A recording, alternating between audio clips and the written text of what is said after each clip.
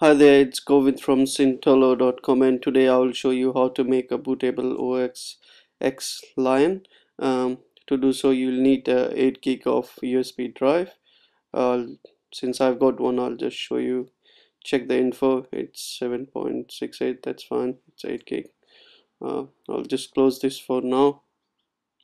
And we need to download Mac OS X LION from the App Store, as that's the only place where you can get a genuine OS X LION, and it's very cheap, guys. It's $31 Australian. And um, yes, once you log into your Mac App Store, just go to the download section. Since I've already downloaded it, it shows installed. It's not installed, but it's downloaded. And just see that's where it's installed. I mean, it's all on downloaded. Then we'll go to the application folder. Once you open the application folder, click open. You'll see the OSX LION folder. Just click on show contents, and then you'll see shared support, and you can see the installed ist.dmg file. This is the file we are looking after. You can leave it here, or just for your convenience copy it on the desktop.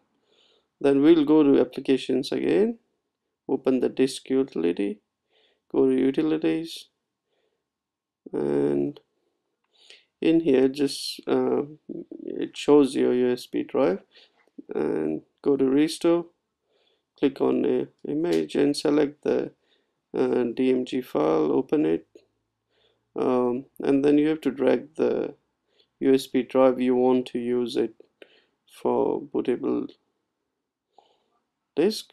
Just drag it up there and click on restore, and sit back and enjoy while it makes a bootable USB OS X LION.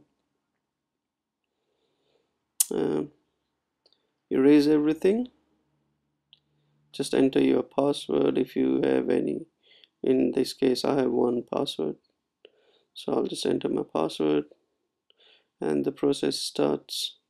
It'll take about 10 to 15 minutes, I would say, so it's not that long process.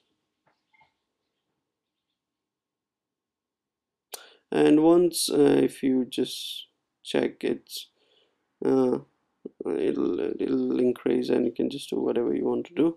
But just to let you know that Mac Apple Store will be releasing a USB stick, according to the news, somewhere in August, but I'm pretty sure you don't want to wait till late August to get a USB disk, and so you have a bootable disk now. So use this one if you want to make a clean installation. And after the process has been finished, just make sure that it's on your USB drive. And yes, the next video I'll be doing is about the installation process of Mac OS LION, so make sure you come and check that. I'll love if you have any comments, you can put down there. Yeah, it's done now, so you can check the disk for the contents. Yep, it has got all the contents. Now you can use it as a bootable drive. Thanks for watching, guys, and I hope you enjoyed the video, and please do leave any comments if you have. Thank you.